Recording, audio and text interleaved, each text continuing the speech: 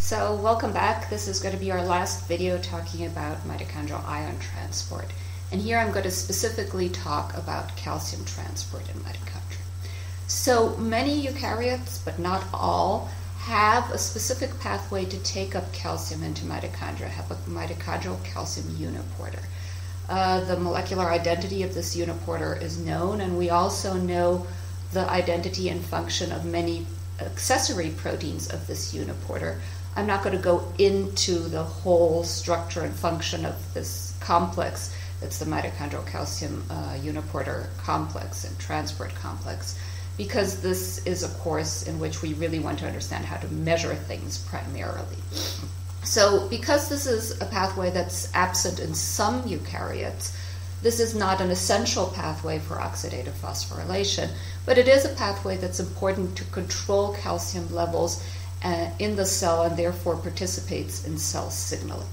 The mitochondrial calcium uniporter has an affinity for calcium that's not very high, so it will start transporting calcium around 200 to 500 nanomolar extra mitochondrial calcium.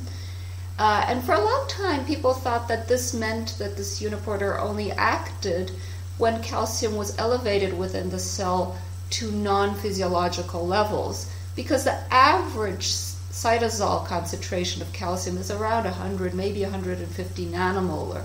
So it didn't seem like mitochondria would take up calcium under physiological conditions. But as time went by, people noticed that there are really microenvironments of calcium within the cell in which physiologically calcium concentrations are more elevated. And mitochondria specifically interacting with the ER, which releases calcium, and also mitochondria interacting with the plasma membrane and receiving calcium from the extracellular environment, can actually physiologically take up calcium into the mitochondrial matrix. Now, if affinity for calcium of the mitochondrial calcium uniporter is relatively low compared to the ER, the ability to accumulate calcium, the capacity of mitochondrial calcium uptake, is very, very high. Mitochondria can take up large quantities of calcium in their matrix, and actually you can have the formation of calcium phosphate precipitates in the matrix once calcium concentrations reach a saturation level within the matrix. So the amount of calcium that mitochondria can take up is much, much larger than the amount of calcium that the ER can take up. Low affinity, high capacity calcium uptake. Now, if mitochondria take up calcium, they have to have a mechanism to release calcium. And mitochondria do have a calcium-sodium exchanger known as the NCLX. We also know the molecular identity of the calcium-sodium exchanger. This was characterized by Israel Sekler's group about 10 years ago. There is also evidence based on kinetic studies for a calcium proton exchanger, but there really isn't as much consensus on a structure of a protein that's involved in this calcium proton exchange mechanism versus the calcium-sodium exchange mechanism that is very well characterized. So how can we measure calcium uptake in vitro in isolated mitochondria or permeabilized cells? I'm going to talk about how to measure these things in vivo in intact cells in our next class, which is going to be bioenergetic measurements in vivo. But for now, I want to tell you how you can measure calcium uptake either in isolated mitochondria or permeabilized cells. When you're measuring calcium uptake in mitochondria, because they can take up so much calcium, and because this calcium can actually precipitate in the matrix, if you measure calcium concentrations in the matrix, you may underestimate the amount of calcium uptake. Because of these precipitates, you won't have that calcium as free calcium, and therefore you won't detect it with a probe that's in the mitochondrial matrix. That's why with isolated mitochondria and permeabilized cells, we tend to prefer measuring extra mitochondrial calcium and seeing how much mitochondria take up as a measurement of mitochondrial calcium uptake. And you can measure extra mitochondrial calcium either using calcium-sensitive electrodes or using probes that have a low affinity for calcium. If you have a high affinity for calcium, they'll probably be saturated all the time. So you need probes that have low affinity for calcium. My lab uses a lot of calcium green for these measurements. We find it has a very good signal to noise ratio. Importantly, you want to use calcium green in its non-esterified form. Calcium green AM is also sold, but you want the calcium green form that's not membrane permeable because you want the probe to be only outside mitochondria. You don't want to measure intramitochondrial calcium.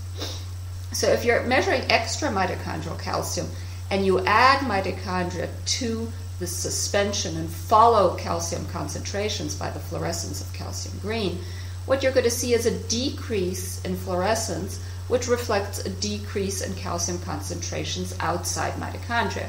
And that's because mitochondria are taking up this calcium within their matrix and removing it from the media in which the probe is. This is just a typical trace from work from our group, but we didn't invent this technique. This has been done for a number of years before this. After that, you can add more and more boluses of extra mitochondrial calcium and watch mitochondria as they take up this calcium. And finally, as they get saturated with too much calcium and can actually release calcium back into the media. With these kinds of traces in which you add many different boluses of calcium, you can actually do 3 different measurements. You can measure first the velocity in which calcium is removed from the media. This is the speed in which calcium is being taken up by these mitochondria. You can measure how much calcium mitochondria take up before getting saturated with calcium, so you can measure the maximal calcium uptake capacity of these mitochondria. And finally, you can measure the affinity for calcium of these mitochondria, although the affinity where mitochondria stop taking up calcium can be a little dirty because of the low affinity of the probe, so that can be more prone to errors, the affinity measurements.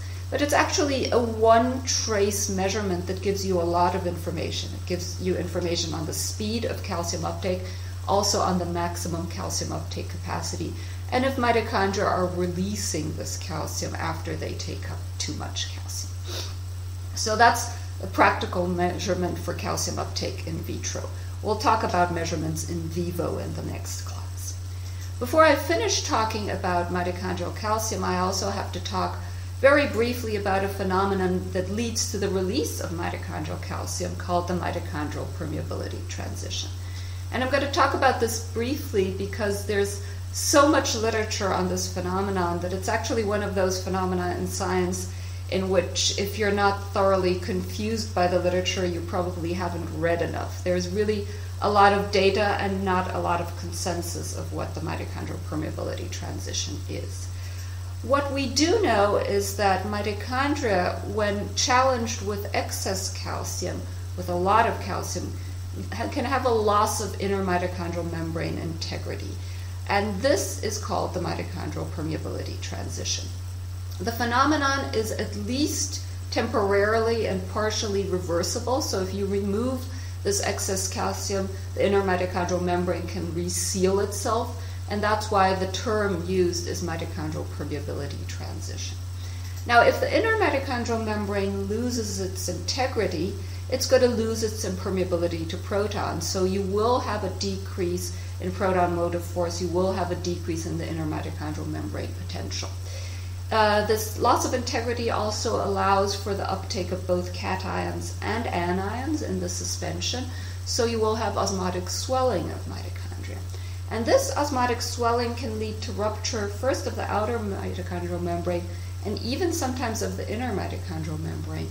So you can have loss of proteins, at least in the intermembrane space, secondarily to this rupture of the mitochondrial membranes. And this loss of proteins in the intermembrane space has been related to the triggering, for example, of apoptosis because they're pro-apoptotic proteins in the intermembrane space. So what causes permeability transition?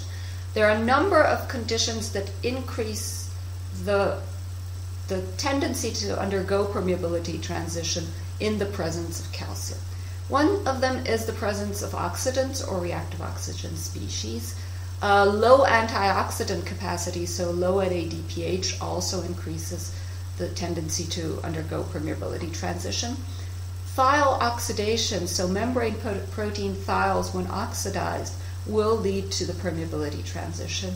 And also high pH levels in the cell make these mitochondria more prone to undergo the permeability transition. These are some more physiologically and pathologically relevant conditions that promote the permeability transition. There are actually a lot more in the literature. But we know that the permeability transition is a regulated process to some degree. First of all, because you can reseal mitochondria, at least temporarily, by removing calcium. And second of all, because this process can be inhibited by cyclosporin A. Cyclosporin A acts by inhibiting cyclophilin D, so the activity of cyclophilin D is necessary for the mitochondrial permeability transition. And cyclophilin D is a cis-transpeptidyl proteoisomerase. So again, this tells us that modifications in the structure of inner mitochondrial membrane proteins lead to this permeabilization, this non-selective permeabilization of the inner mitochondrial membrane known as the permeability transition. But what proteins are modified? Well, there's a lot of discussion in the literature right now. There are actually quite a few authors that believe that they know what proteins are involved specifically. I'm going to be more democratic and say that I believe that many different proteins can be involved. And it seems to me like there are different permeabilizations described as permeability transition involving different proteins being modified by oxidative modification in the presence of excess calcium.